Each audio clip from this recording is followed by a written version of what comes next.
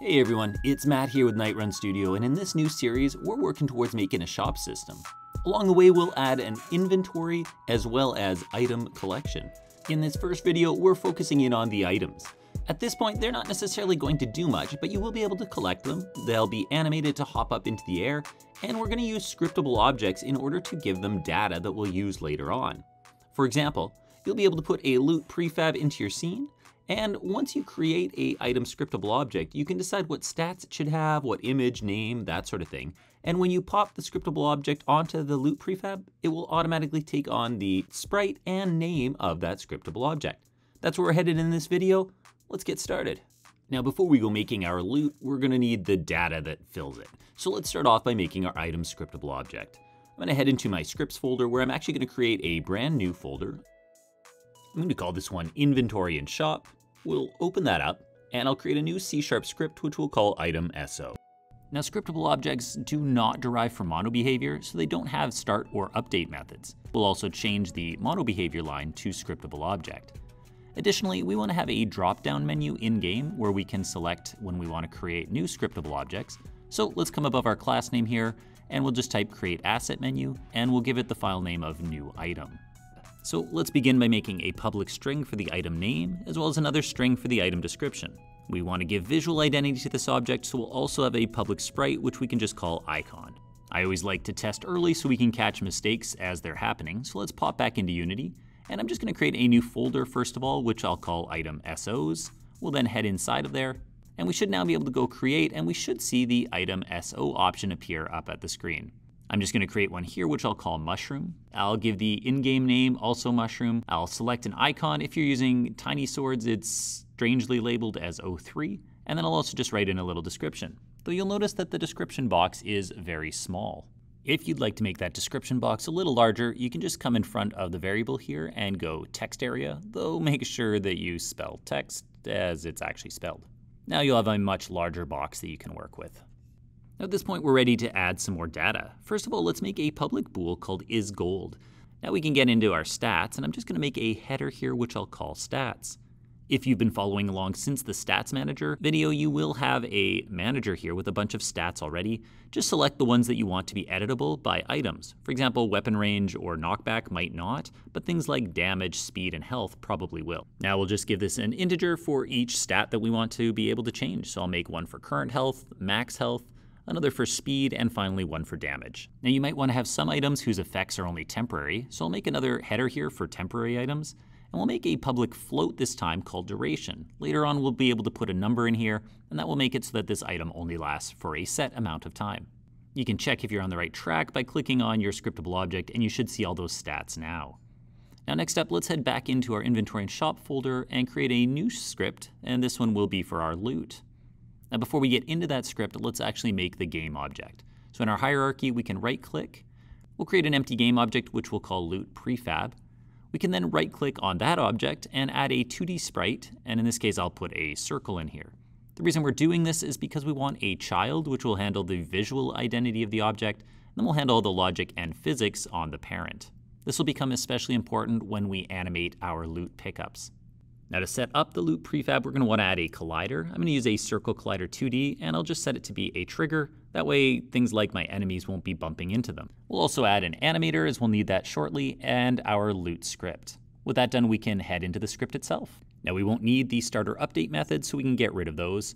And now let's make a reference to that scriptable object we just created. Next, we're going to actually want to give the script access to things like our sprite renderer. So we'll make a public sprite renderer called SR, as well as a public animator, which we'll just call anim. Quantity is going to be handled through this loot object. That way you can have some mushrooms that when you pick them up you get 5, and other times you only get 1. And the first thing we want to do is make it so that when we add the scriptable object to the loot game object, it updates its image and name. We'll do this in our onValidate method. And here we're just going to start with a null check. So we'll type if item SO is null, return. Next, we can just make it so that the sprite renderer sprite is equal to our item scriptable object's icon. And then we'll also make it so that this game object's name is equal to the item scriptable object's item name. Back in Unity, we can click on the loot prefab now and actually add some things. So let's start by dragging our animator into that slot. We'll make sure that it can talk to the sprite renderer, which is in the sprite child object. We'll give it a quantity, and finally make sure to select a scriptable object. And you'll notice as soon as we did that, it should update its name as well as its sprite. All right, so we're now updating the object's name and sprite on the map, but it's not actually doing anything yet. So let's animate it so that we can pick this object up. I'm gonna go to my animation tab, though if you don't have that yet, you can just go to Window, Animation, and select Animation. At this point, we'll make sure that you are on the parent object of your loop prefab and hit Create. I'm gonna go into my Animations folder, and I'm just gonna call this one Loot Pickup. Now, while this animation is on the mushroom parent object, it's actually the child sprite that we're going to be doing the animation to. So now we can hit the record button, click on the sprite, and first thing I want to just do is set its order and layer to a really high number. I'm going to go with 50.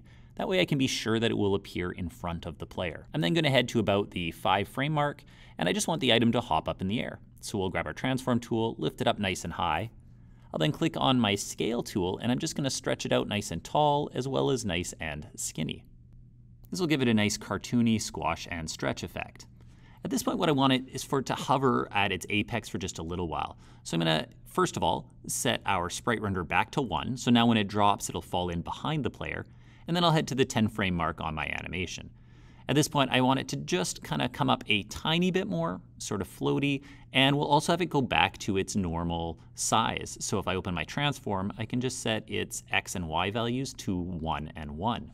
Now as I slide across, it gets tall and skinny, and then at the top, it sort of squishes back to normal.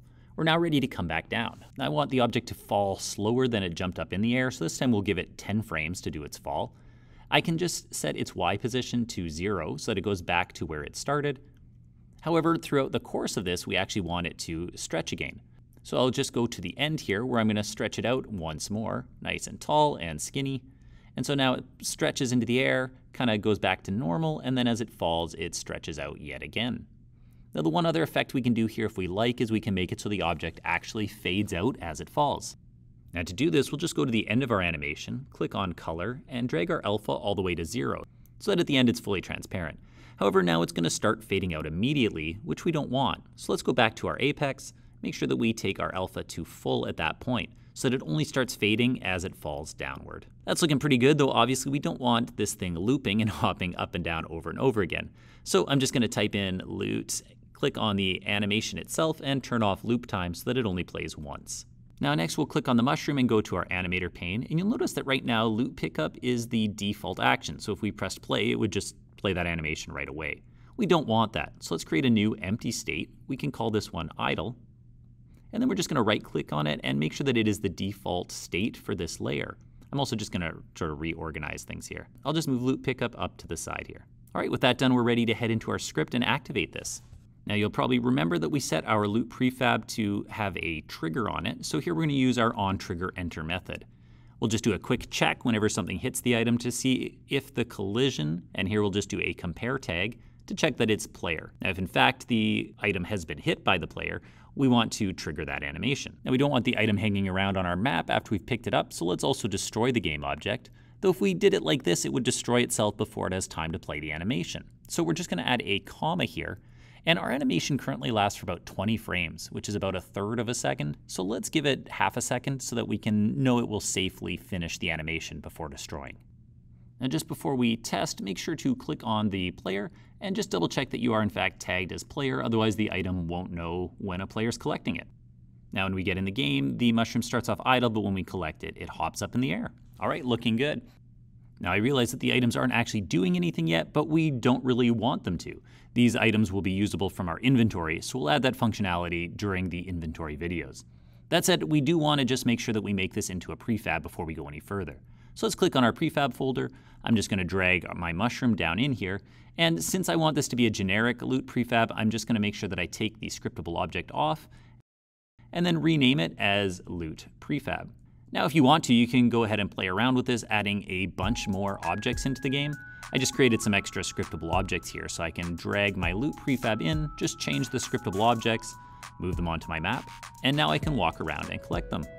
All right, I hope you found that one helpful. I know we're just getting started here, but we're set up nicely now so that in the next video, we'll be able to start on our inventory system. I hope to see you in that video. Until then, this is Matt with Nightrun Studio. Cheers.